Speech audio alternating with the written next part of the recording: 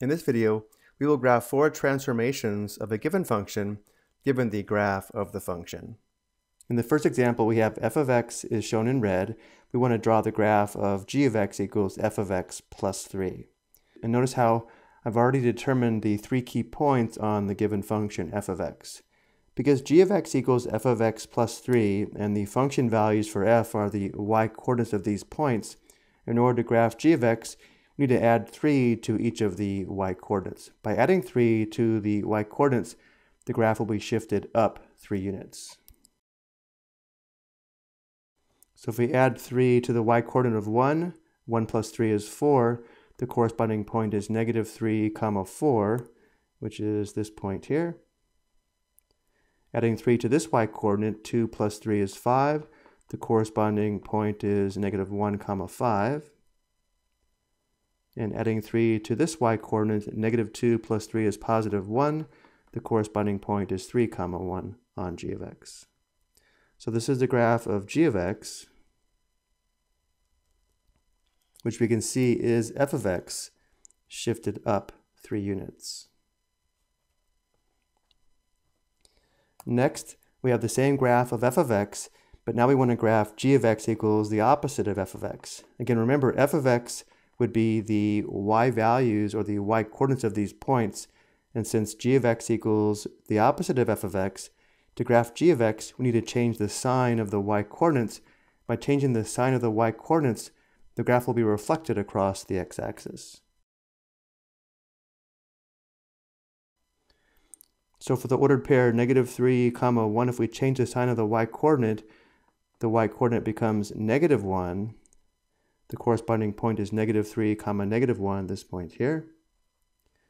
Changing the sign of the y-coordinate for negative 1, 2, the corresponding point is negative 1, negative 2, this point.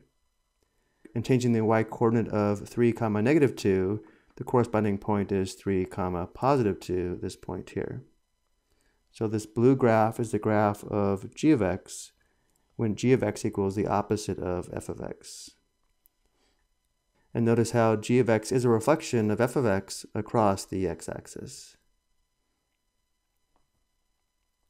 Next, we have g of x equals f of the quantity x plus 3. We need to be careful about this transformation. It may look like we should add 3 to each x-coordinate of f of x to graph g of x, but that's not the case. Let's say we wanted the function values of f of x and g of x to be the same. Well, when x is 3, the function value for f of x would be f of 3. So if we wanted g of x to have the same function value of f of 3, because g of x equals f of the quantity x plus 3, notice how the input for g would have to be 0. Notice g of 0 is equal to f of the quantity 0 plus 3, which does give us f of 3.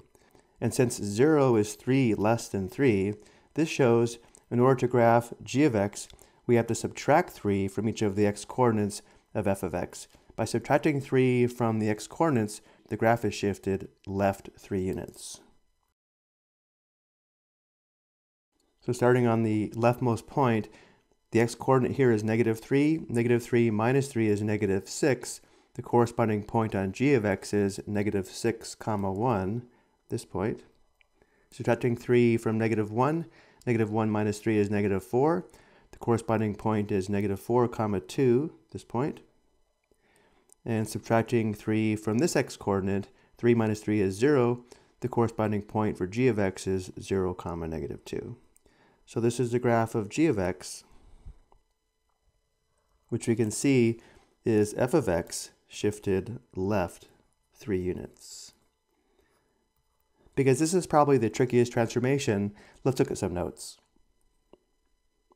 If we focus on g of x equals f of the quantity x plus c, if c is less than 0 or negative, meaning the form would be f of the quantity x minus c, the graph is shifted right c units. So if we have subtraction here, the graph is shifted right c units.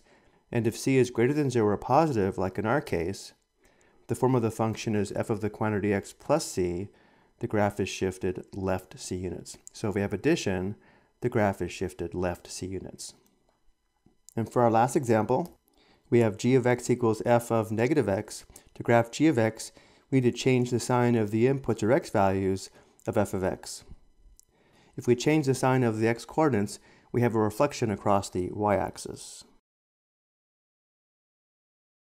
So looking at the leftmost point, if we change the sign of the x-coordinate of negative 3, it becomes positive 3. The corresponding point is positive 3, comma 1, which is this point here. Changing the sign of the x-coordinate of negative 1, we get positive 1. The corresponding point is positive 1, comma 2, which is here. And finally, if we change the sign of the x-coordinate of positive 3, it becomes negative 3. The corresponding point is negative 3, comma negative 2, which is this point here. This is the graph of g of x when g of x is equal to f of negative x. And notice how g of x is a reflection of f of x across the y-axis. I hope you found this helpful.